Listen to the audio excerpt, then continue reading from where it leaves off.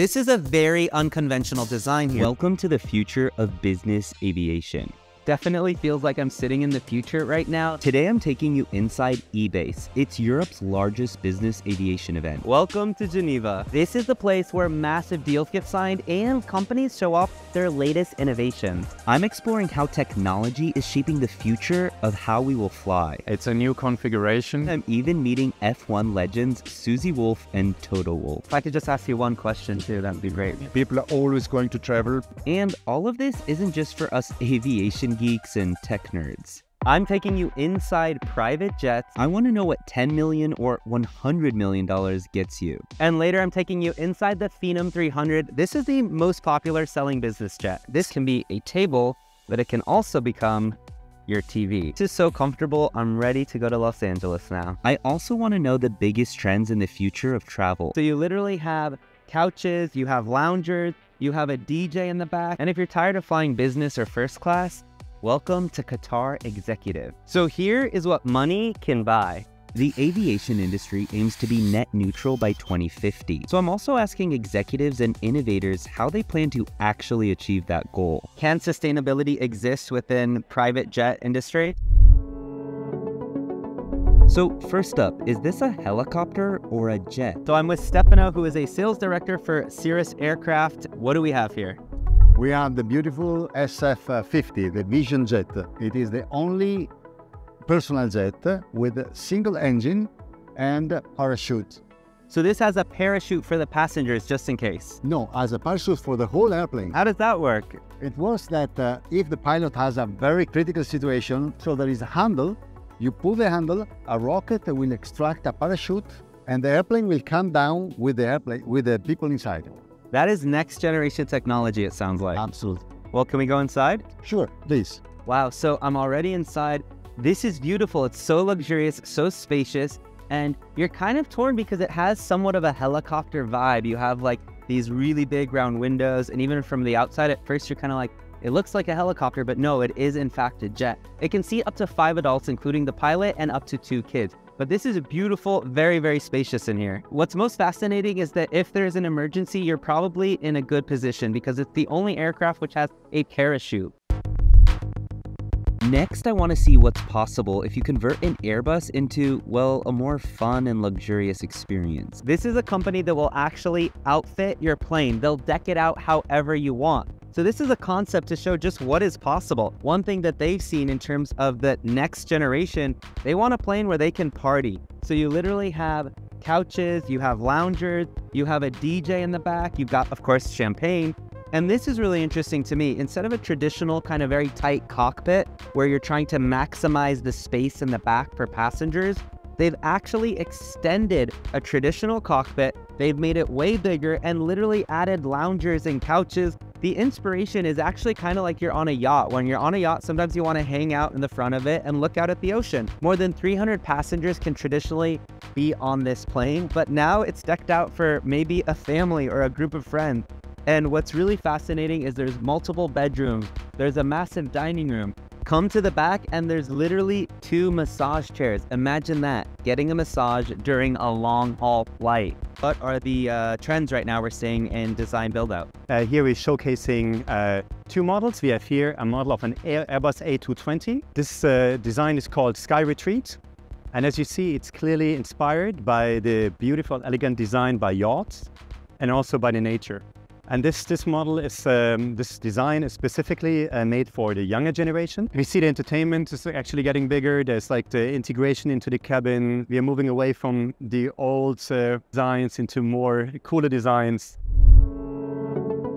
I went backstage to meet F1 legends Susie, Wolff, and Toto Wolff, and I had the chance to meet them. I just asked Toto and Susie Wolff a question about sustainability. I mean, sustainability has been a big theme. I want to know each of your thoughts in terms of, what needs to happen for a sustainable future. I think in the end, it comes down to making an effort in every area of our lives and being conscious of it.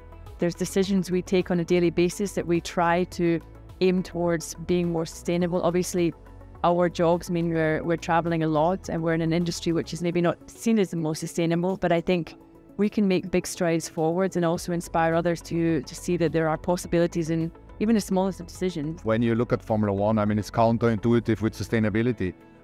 Cars running around in circles for pure entertainment purposes. But the truth is, we are trailblazers in the industry. We have introduced very efficient and powerful hybrid engines. We're going to run 100% sustainable fuel with half electric, half combustion propulsion. And by 2030, there's going to be 1.5 billion cars that hopefully going to run the fuels that we develop. It's really exciting to actually be able to come backstage and actually meet them and ask them a question. Will we soon travel through the skies like the Jetsons? This could be the future of how you get around. To be in here is really, really cool. It definitely feels like I'm sitting in the future right now, not like I'm in a traditional jet. Part of it is the design, and then part of this is my brain saying, what is this? Is this a helicopter? Is it a jet? I guess it's a mix of both. So I'm with Daniel, the founder of Lilium. Daniel, what do we have here? Hi, nice to meet you. This is the world's first vertical takeoff and landing electric jet aircraft. What inspired you to make the first electric jet? Well, I was watching YouTube videos of troop transporters that could take off and land vertically. And it's been a few seconds that I thought to myself, if you make this electric and make it smaller and more affordable, it's a perfect means of transportation. And after that, it's been $1 billion and a long and crazy ride to even get to this point. So the way this works is that you have batteries here in the side of the fuselage, 10 batteries in total. And they are powering a total of 30 electric jet engines. They work the same way like your hairdryer. They blow out air to the back, but very powerful and very low noise. And these engines can lift the aircraft vertically and then propel it forward. And as it flies forward, it generates lift with the wings like any other airplane. So you basically have a business jet cabin, but you can do the mission of a helicopter and take off and land vertically. Realistically, how far away are we from actually seeing this in the sky? So this airplane, exactly as you see it here, is right now being in production for the molds. We are then starting end of this year to do the final assembly of the certification aircraft. And then we're going to see it from late summer 24 to end of 25. To Daniel, already it feels insanely futuristic. Yes, and that was our intent, to make it feel futuristic, but at the same time make you feel home and in a warm environment. So you will see that all the lines here are rounded, you don't have sharp edges, and it's basically designed to make you feel like in a spacious capsule. Talk to me about what kind of price range we're looking at for the Lilium. So for this aircraft, it's a limited edition, a Pioneer version, which is limited to 50. Here we're talking about a price range of 7 to 10 million, depending on how you select your equipment. What kind of flight range are we talking on this? So with the market entry battery, which is in production right now, we will achieve roughly 175 kilometers operating range. Okay. And the unique thing about electric airplanes compared to cars is that you can upgrade the battery.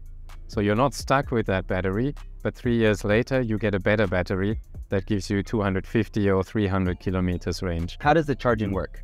The charging works exactly the same way like in your electric car. So you have the same charging plug, a supercharger next to your landing site, and you just plug it. Even the ones in my garage, I can plug in. Technically it would work, but of course you want to have a more powerful charger than in your garage. Thank you so much. You're welcome. Wonderful.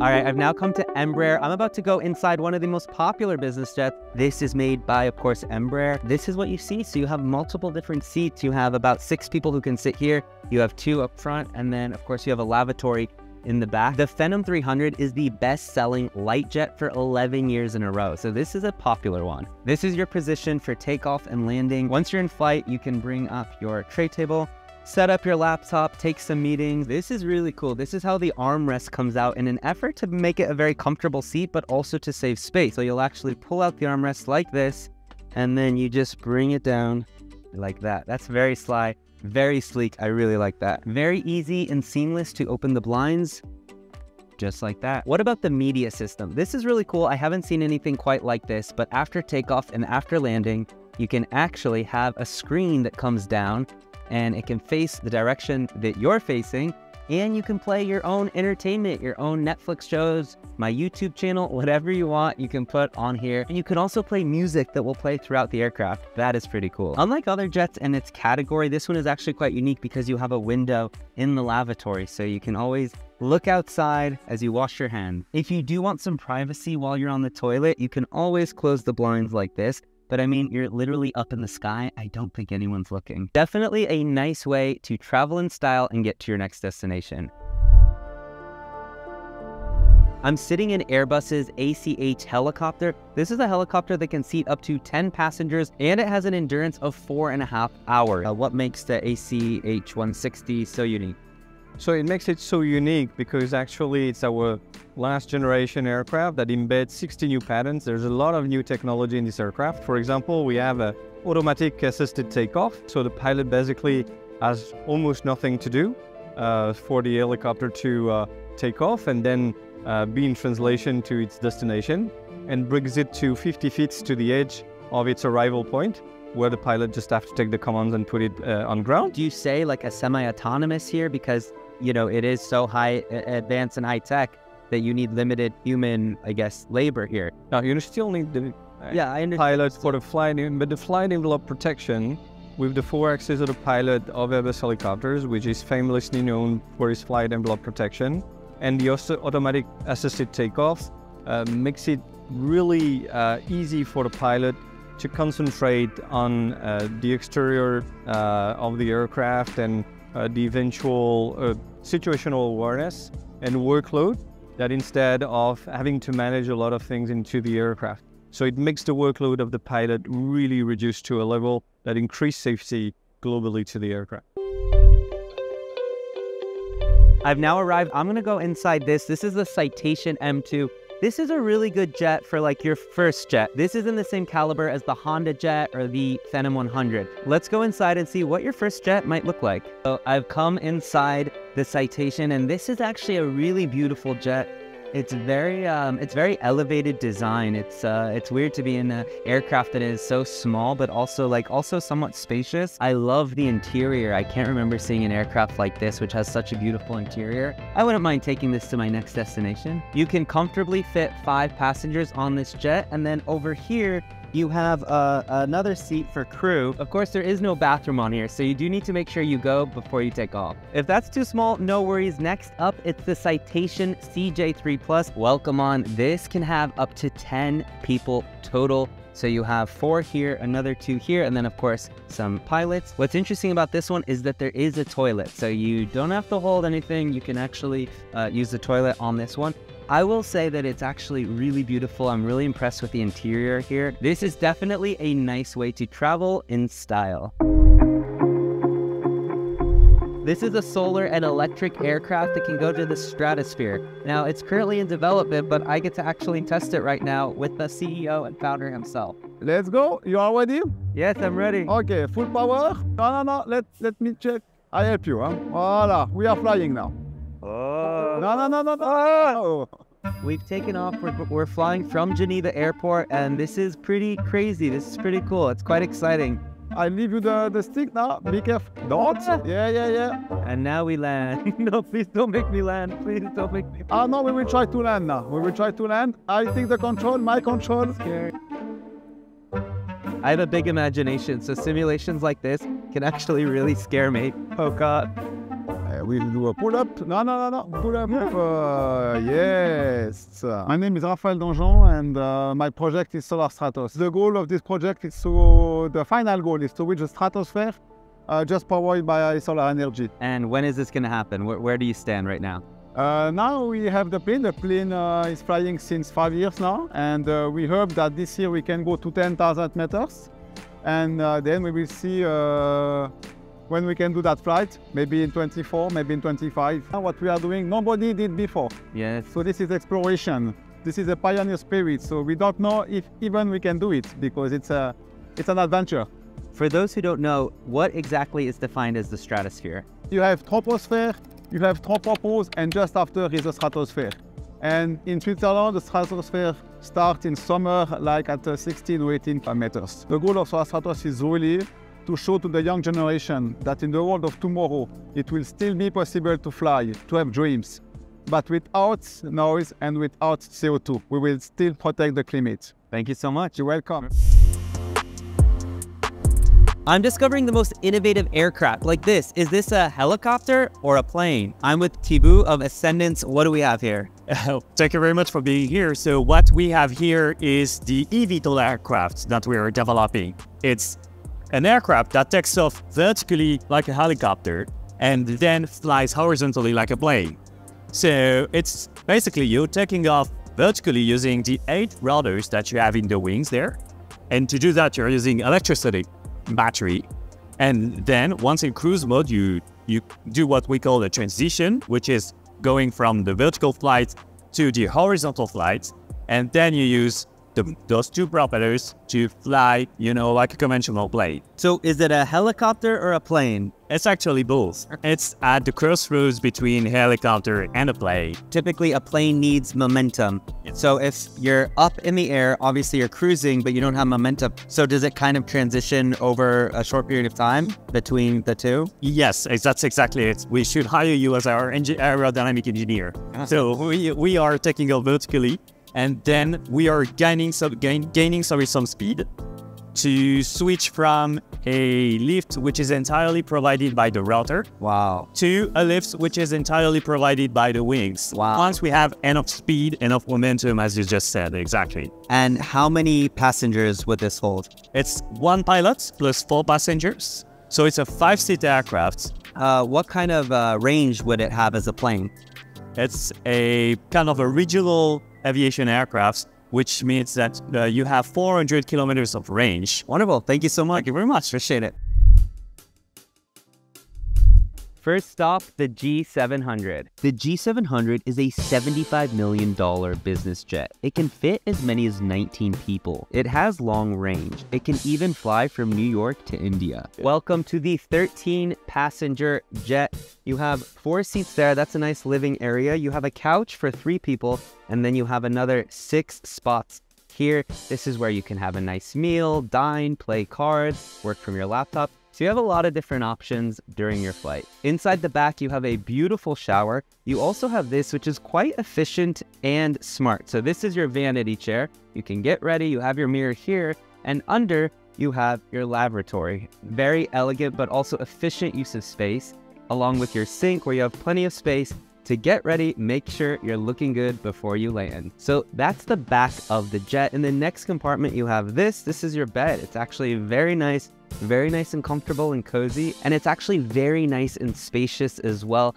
This is a great way to catch some rest during your flight. There's just one rule. You cannot be in bed during takeoff. You're gonna have to sit in one of the 13 seats. Once you pass the bedroom, you get into this. This is where you are going to have your meals. This table actually becomes a full dining table, so you can sit and enjoy a nice meal during the flight. In the front of the jet, you have this beautiful kitchen where food can be prepared, drinks can be prepared. And what's really interesting is that in between each compartment, you have doors, so you have privacy. In addition to all the other amenities, you've got an oven and a microwave and of course refrigerator and all of that.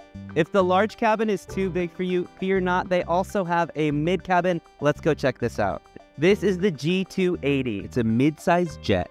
This one costs about $25 million, and it's known to be pretty fuel efficient. The lavatory also includes extra windows to make it feel spacious and more luxurious. The G280 is definitely a little bit more intimate. You won't find a shower in there, but it's definitely still next level luxury. And what's nice is you automatically are reclined during takeoff. You don't have to wait till after takeoff to recline. So this is going to be your tray table. But of course, during takeoff and landing, your tray table will need to be put away. You've got your charger for your phone, and you've got a little electronic section here. In the back of the jet, you have a place for storage. Over here, you have a closet for blankets, pillows, of course, peanut. And then what a beautiful sink. I mean, this is a very nice sink. This isn't something I'm used to, like during a flight, having a sink that big. And then this is the lavatory. And to use the lavatory, you're gonna close the door. What's cool is that the toilet also becomes a seat. So I can sit right here, chill during takeoff, landing, read a book, and then you can also lift the seat and it becomes your toilet. This is the G800 making its European debut. It's still in the testing phases, but we might see it come to market very soon. It's a bit of a smaller aircraft with a range of 8,000 nautical miles. It's not yet ready to come inside because it has an unfinished interior full of test equipment. It's hoping to get its FAA certification soon. For those who don't know, talk a little bit about what Jetex is. What do you do? Jetex for them is a full platform, which like they arrange for them all the services on the ground or on the air in order to accommodate all the requirements. As you can see, Jetex is not only who arrange the flight, we are taking about the guest, which is like the passenger. Talk to me about some of the trends you're seeing right now within the luxury travel industry. For the past couple of years, we see a massive change in the business jet traveler. Before, flying in private jet was mainly oil and gas people. Now we see people coming from crypto, tech company, fashion, so that massive change. This is number one. Number two, there's another age section who moved. Before flying 60 to 70, now we see like most traveler like from 25 to 40 years old.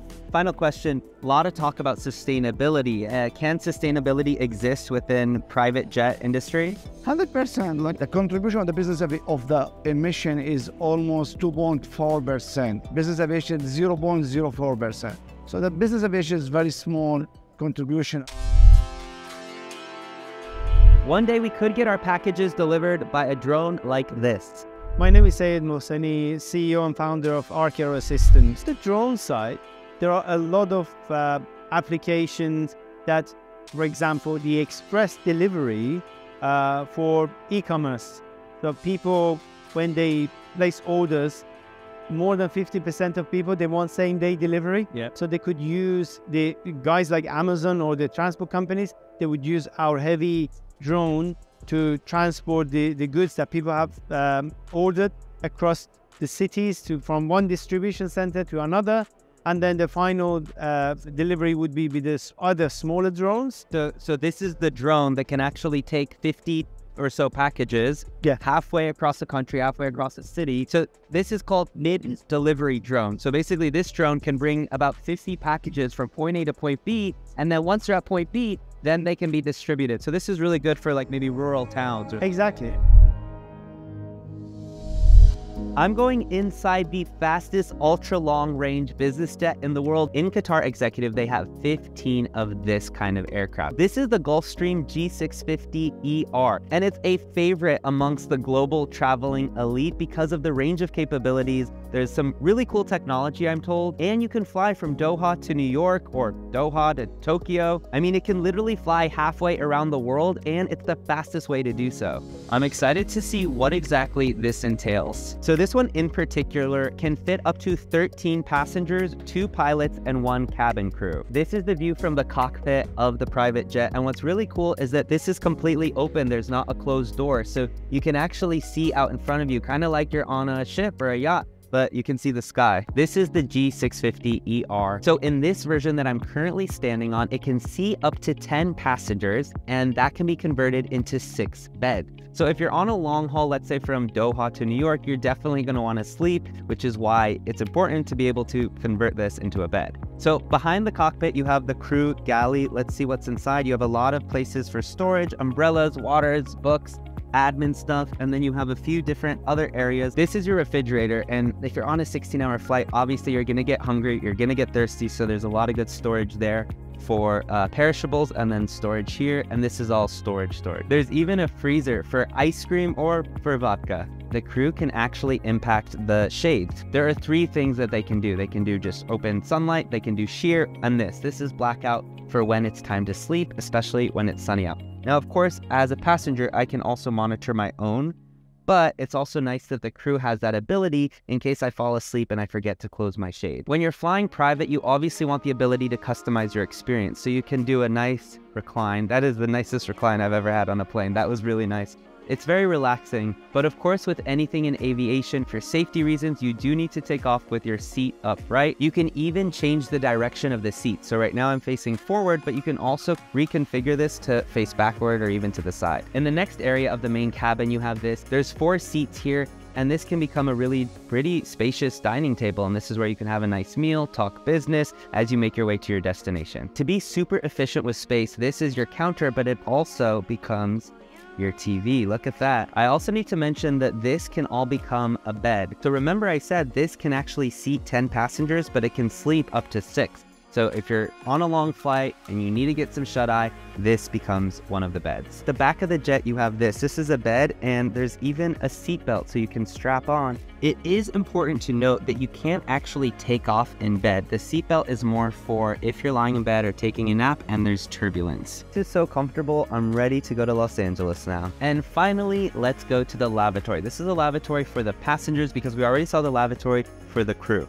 So this is it. I mean, it's very spacious. It's quite beautiful. And what's really interesting is that you have a big sink, a lot of space for towels and your amenities and things like that. So this becomes like a vanity room. Thanks so much for watching this video inside EBACE 2023. The future of business aviation is literally happening here. This was a really cool experience for me. Some of my highlights were obviously getting into the cool private jets, but I also liked getting on the Airbus helicopter and learning about some of the upcoming innovation, like how we might be able to go to the stratosphere relying completely on solar energy, or that plane that is also a helicopter and seeing the future of drones. But I want to know, what do you think? What was the coolest part of EBACE 2023? Let me know in the comments, and don't forget to subscribe.